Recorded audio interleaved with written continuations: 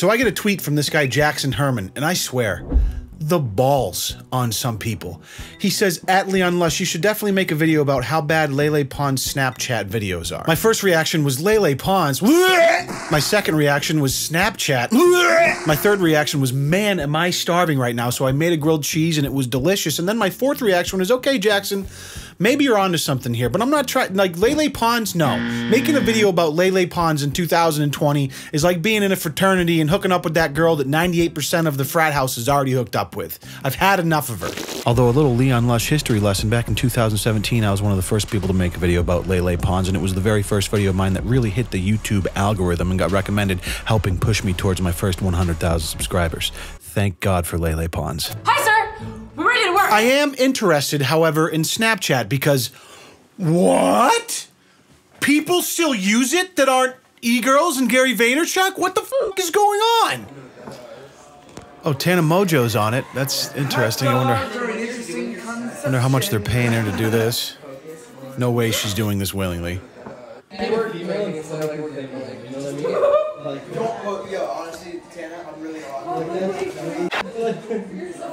She probably gets paid like $50,000 to make 2 Snapchats a day, and that's what we get out of her. She's just like... Mia Khalifa on my For You page. Who's that? Hail Mary, full of grace, the Lord is with thee. Listen, so I haven't used Snapchat in probably 3 years, but apparently I'm subscribed to Jacob Sartorius. So, I don't have a good explanation. Hand to God, I don't know how this happened, but actions have consequences. So, I was under the impression that Snapchat had died years ago, but apparently it's still kind of like a low-key content powerhouse, I guess. I mean, it started out 2012, 13, whatever it was, and it like got adopted by the young kids in high school, and it was fun. You could send risque pictures, and it would disappear in 10 seconds, and then it became problematic because everyone was just sending unsolicited pictures of their schwans, and then it got adopted by the e-girls, and they started selling their private Snapchats, and then it went through the Gary Vaynerchuk phase where he wouldn't shut the fuck up about it for more than 2 seconds, and every young budding entrepreneur thought that they had to have a thriving Snapchat in order to run a business. Oh God. And then Instagram, Mark Zuckerberg came along and literally stole the idea, carbon copy verbatim, and integrated it into Instagram. And at that point, I thought Snapchat had died. Why would you even need Snapchat if Instagram is basically Snapchat, but also Instagram in addition? Someone asked me, do I smoke Snapchat? So I gotta give Snapchat a fair shake to see what I've been missing out on and to see if we can justify their $25 billion present-day market cap. But before we do that, I have Intellectual Leon on standby, ready to talk about today's video sponsor, Raycon. Take it away, Intellectual Leon, you fat bitch! Big shout out to Raycon for their continued support of YouTubers during this new normal. I've been partnered with them since last year, and I'm still loving my everyday E25s as much as the day I got. Co-founded by Ray J, their goal was to deliver a quality product at about half the price of other premium brands, which they have done in spades here with these everyday E25s. They're stylish, they sound excellent, and they're incredibly discreet, which is going to keep you looking fly for the 2,000 Zoom calls you're probably doing every week right now. For wireless earbuds, these have an incredible frequency response, even in the low end, so you're not losing out on half the experience when you're listening to bass-heavy music. You get 6 hours of playtime, they come in multiple colors, you need a compact, noise-isolating fit, not to mention a seamless Bluetooth pairing experience. I bring these everywhere, man, and the case is awesome because it's small, but it charges the earbuds up to 4 times before you ever have to plug in anything. So if you're in the market for a new pair of stylish, reliable wireless earbuds, you can use my link in the description. That's buyraycon.com/LeonLush to get your own pair for 15% off today. Thanks, Raycon, and thank you guys. Appreciate you. So I spent a minute refamiliarizing myself. It looks like they have the message section, which is a staple, and then they have this Discover section now, or For You, which is pretty ubiquitous on every app now. Instagram, TikTok, they all have it. And then they have this shows page, which pretty self-explanatory. I guess they sign people up to syndicate their content into these little show segments. Oh, look, drama alert. Let's get Right. I wonder how Keemstar's doing. I haven't seen him much in the news lately.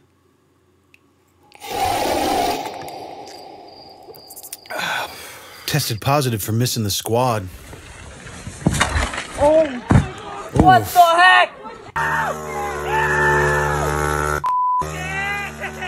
It's just like a compilation of viral clips or something.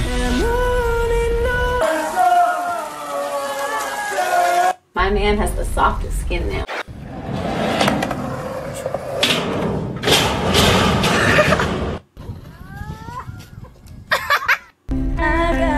So that was just like really short clips of nothing in particular with ads like every 2 or 3 clips. What's going on, Ace family? Today is a great day. You know why? Because I get to prank Catherine. She Oh, hallelujah. No idea. That's a lot of stuffing. All right, Why guys, am I watching this? Will it ever end?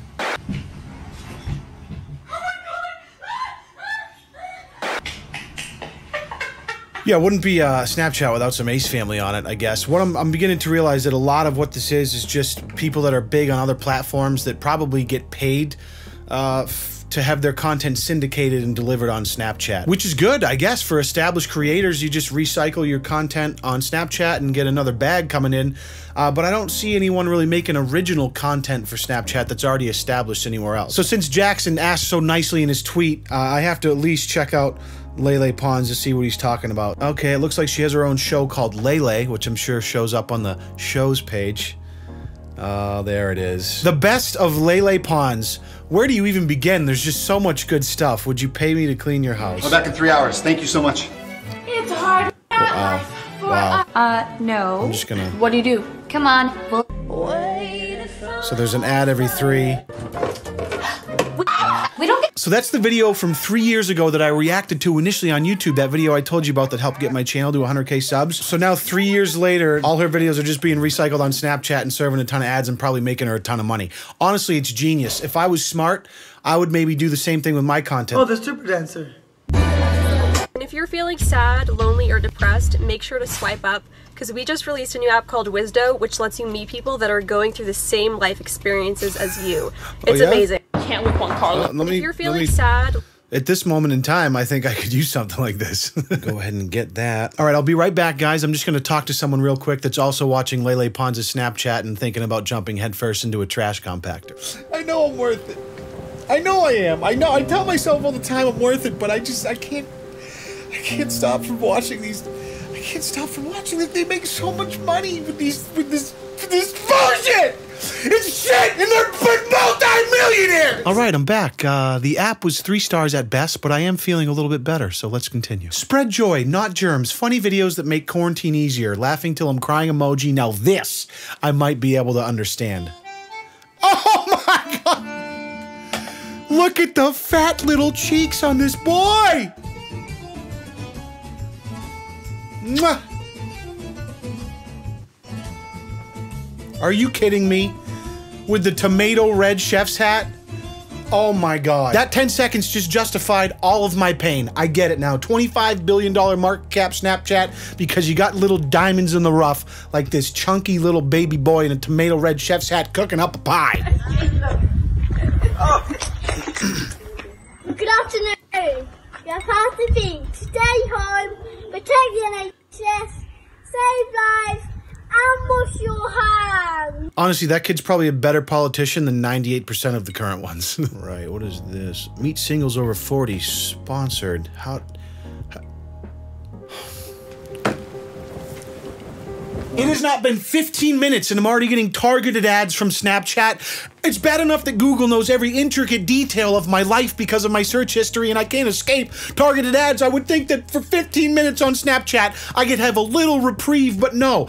Meet singles over 40. I know that I'm old! Thought I could just make a quick video without being shamed for my age in front of my entire audience, but no, 15 minutes in, you want to meet some singles over 40? No, I'm married, thank you very much. And by the way, I know how to play Billie Eilish songs on acoustic guitar. Make your girlfriend mad type, might seduce your dad type. I'm the bad guy. I don't actually know any Billie Eilish songs. I just learned that right now to seem younger than I really am. Son of a fuck! You ever think about just deleting your channel? Yeah, pretty much every day. Thanks for reminding me. You should do it. And you should probably shut your whore mouth. Yeah, you're old. Bah! You know, So Satisfying had to be on every platform ever.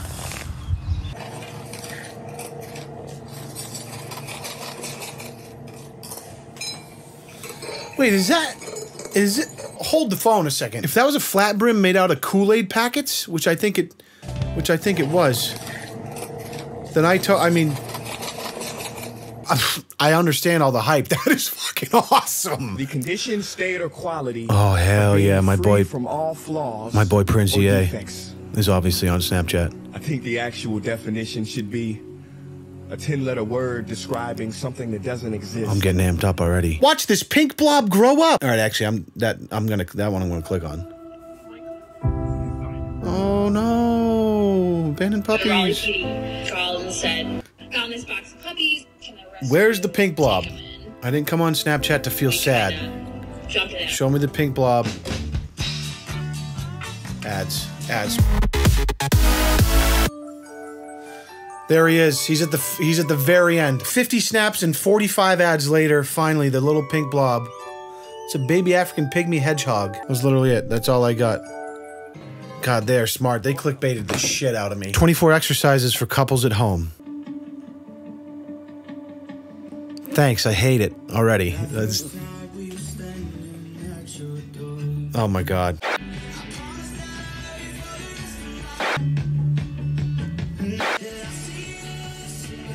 Honestly, is it even a sit-up if you're not kissing your partner in between every single one? Is it even a squat if you're not standing on your partner's dick while they're doing a crow pose? Is it even a push-up if your partner's not planking on your back?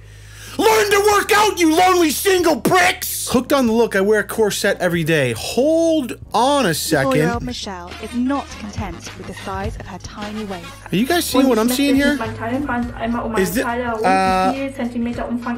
that the same Michelle that wanted to marry a 747? The same Michelle that wanted to make love to a cockpit? Mein Wunsch ist es auch, dass ich mit meiner 37 verheiratet bin.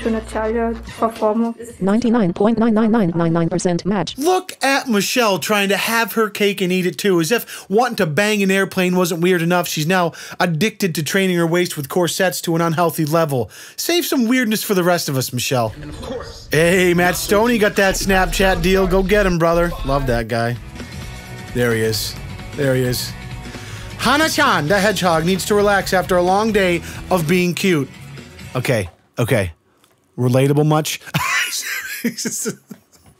Well, I was going to call it, but how would I live with myself tonight if I didn't find out what Justin really DM'd Charlie? Let's take a look. Why do I only get creepy people in my DMs and Charlie gets Justin Bieber? That's not...